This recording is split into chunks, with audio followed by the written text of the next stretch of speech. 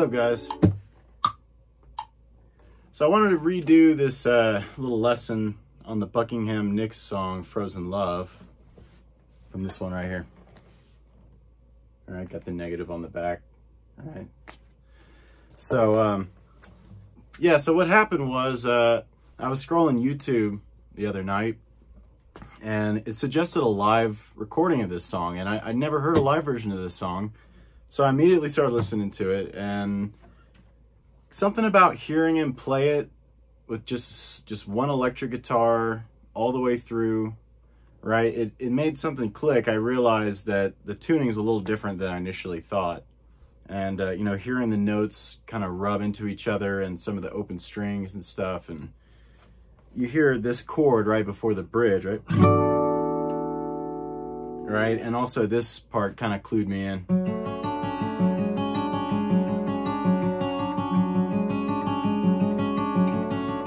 Right?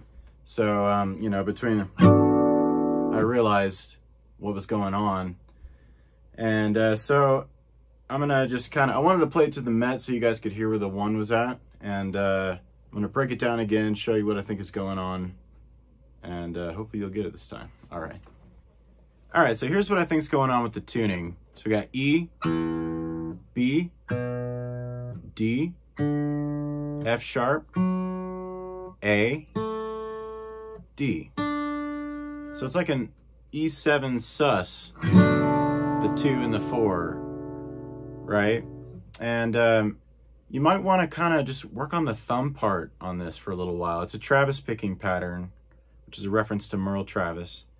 And the right-hand part on this is actually very similar to Never Going Back Again. If you guys know that tune, you probably have an easier time getting this one together, right? So just kind of work on that. Get that locked in. Just work on that for a little while.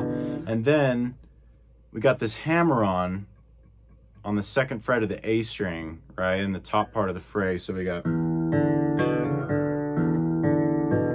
again, and then not for the rest of the phrase until it starts back.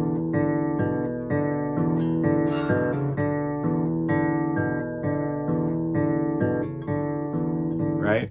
Okay, now I'm just gonna go through each piece of this and try to help you guys get this, all right? All right, so the first piece goes like this. We got our thumb on the low string, and then we're gonna jump to the D string and simultaneously pluck with our middle finger on the open B. Right, and then we got our hammer on the A string into the second fret, followed by the thumb on the D, open B with the middle, and then thumb on the low string.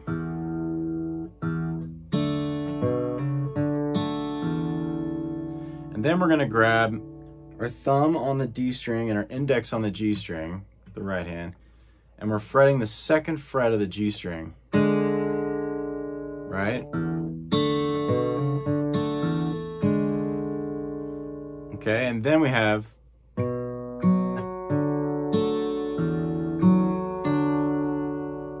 and that's all open, right? So we have thumb on the A string now, plucking the G string, the index, thumb on the D string, middle on the B string, okay?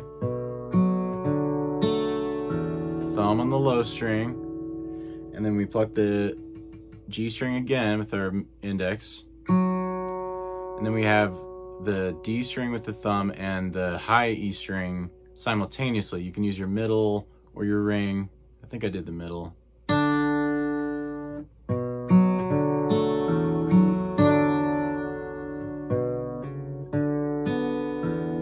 Okay, followed by that. So that's hammer on again into the open D, and then we grab the second fret on the B string, followed by the thumb on the low string. So that's the first little bit, right? Okay, so coming out of that, we have the thumb on the low string, and we have to continue that Travis pick, right? And then bring in the fourth fret on the B string. One more time. we got to bend that up. Okay.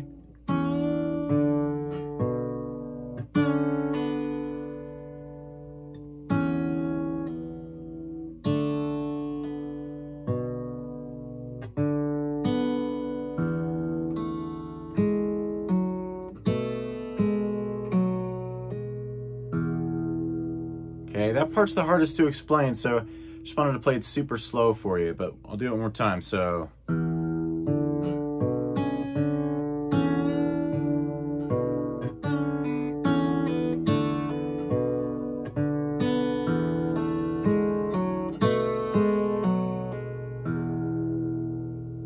okay.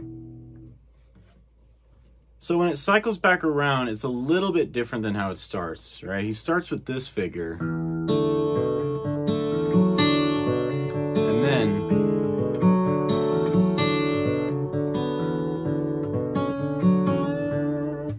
when you get to the bend, it's the same from there. Okay, and so again, he starts with this figure, he kind of flips it. And then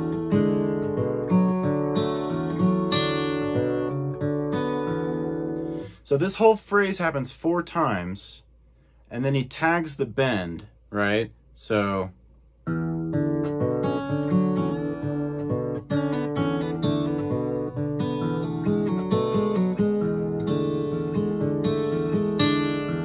this 4 times.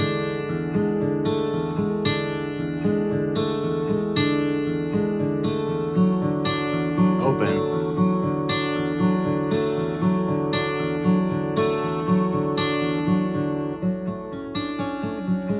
This part. So what's going on there, we're fretting the D, G, and B strings, right?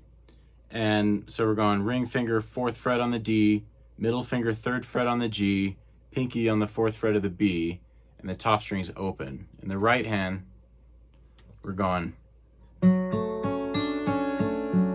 right? And then we have to move that G string note, some motion down to the 2nd fret and then open. So we have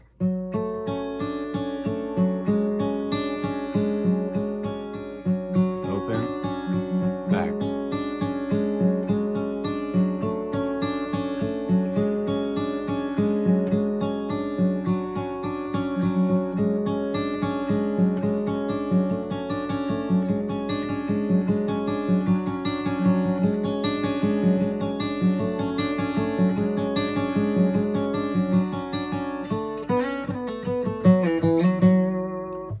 The solo kind of takes over there. In the live version, he goes into the solo, and in the studio track, the acoustic continues the rhythm behind the solo. Okay, so I hope that helps. I know this is kind of a lot, and this is, you know, maybe kind of a deep cut, but I figured for those of you who are interested in this, you might appreciate it. And let me know if you have any questions or anything. I hope this helps.